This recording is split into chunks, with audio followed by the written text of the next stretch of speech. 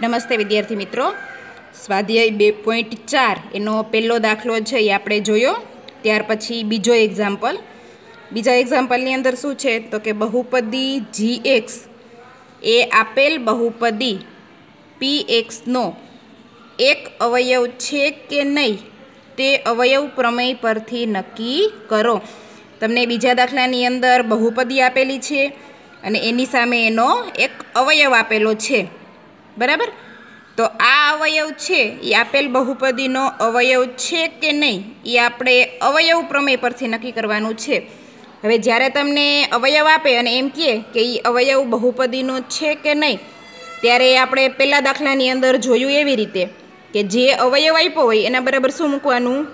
0, બરાબર. તો અહીંયા અવયવ x + 1 છે તો એના બરાબર મેં શું મૂકો? 0. એના ઉપરથી મેં એક્સની કિંમત શોધી કે x બરાબર 1 ઓલી સાઈડ જાય એટલે કેવા થઈ જાય? -1, બરાબર.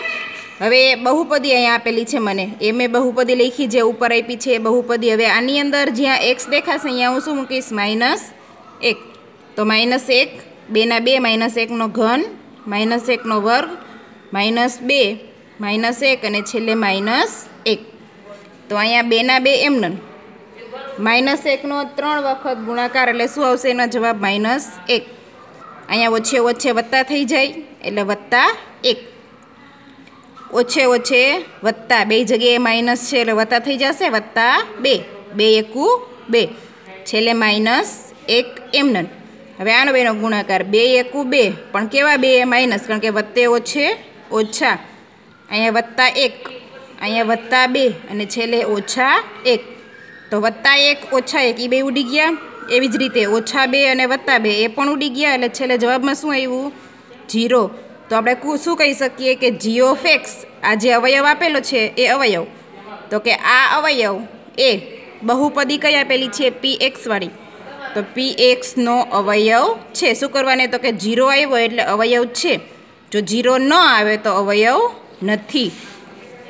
એના પછી એવી જ રીતે બીજો દાખલો તમને આપ્યો છે. px બરાબર એક બહુપદી આપેલી છે, સામે અવયવ આપ્યો છે કે gx બરાબર x + 2.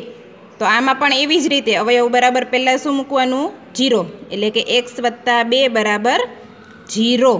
એટલે મને xની કિંમત મળી. કેટલી મળી? -2. 2 ઓલી બાજુ જાય એટલે કેવા થઈ જાય? વત્તામાંથી ઓછા. તો બહુપદીમાં શું મૂકશું? જ્યાં x દેખાય અહીંયા -2.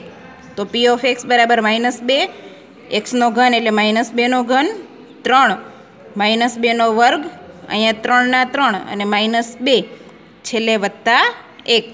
હવે 2 નો કેટલી વખત ગુણાકાર? 3 વખત ગુણાકાર એટલે 2 દુ 4 અને 4 દુને 8. પણ 8 કેવા આવશે? -8 આવશે, કારણ કે 3 વખત ગુણાકાર છે એટલે. પછી 3 ના 3 એમનમ, -2 નો કેટલી વખત ગુણાકાર? 2 વખત એટલે 2 દુને 4, પણ ઓછે ઓછે કેવા થઈ જશે? વત્તા. અહીંયા 3 દુને 6, પણ કેવા? વત્તે ઓછે ઓછા, છેલ્લે +1. તો અહીંયા -8 ના -8 એમનમ, 4 તેરી 12, -6 એમનમ અને છેલ્લે +1. હવે સરવાળાના બાદબાકી અને વત્તાનો સરવાળો અને ઓછા ઓછાનો સરવાળો. તો અહીંયા 8 અને 6 બે સરખા છે, ઓછા ઓછા, એટલે એ બેનો સરવાળો એટલે 8 + 6 એટલે કેટલા આવશે? 14. મોટા પદની નિશાની, મોટું પદ 8 છે એટલે કેવા આવશે? માઇનસ.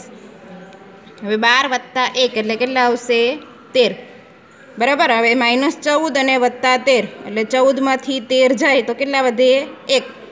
મોટા પદની નિશાની, મોટું પદ કોણ છે? 14, એટલે કેવા આવશે? 1 માઇનસ. તો અહીંયા તમને 0 મળ્યો નહીં, એટલે કે ઇઝ નોટ ઇક્વલ ટુ 0. જવાબ છે એ 0 મળ્યો નહીં. તો શું આવશે કે g(x) બરાબર x + 2 એ px જે બહુપદી આપી છે એનો અવયવ નથી. શું કરવાને અવયવ નથી? કારણ કે જવાબમાં મને 0 મળ્યા નહીં. જો 0 આવે તો અવયવ છે, નહીંતર નથી. ત્યાર પછી ત્રીજો દાખલો આવો તમને આપ્યો છે કે px બરાબર બહુપદી આપી છે x નો ઘન - 4x નો વર્ગ + x + 6 અથવા તો c છે 6 છે, અને સામે અવયવ આપ્યો છે gx બરાબર x - 3. એ આવી જ રીતે કરવાનો છે જેવો બીજો દાખલો છે તેવો જ. એ તમારે હોમવર્કની અંદર અહીંયા પહેલો અને બીજો બે દાખલા છે એ સ્વાધ્યાય 2.4 ના પૂરા થયા. ત્યાર પછી હવે તમને બીજા વિડીયોની અંદર હું ત્રીજો દાખલો છે એ કરાવીશ.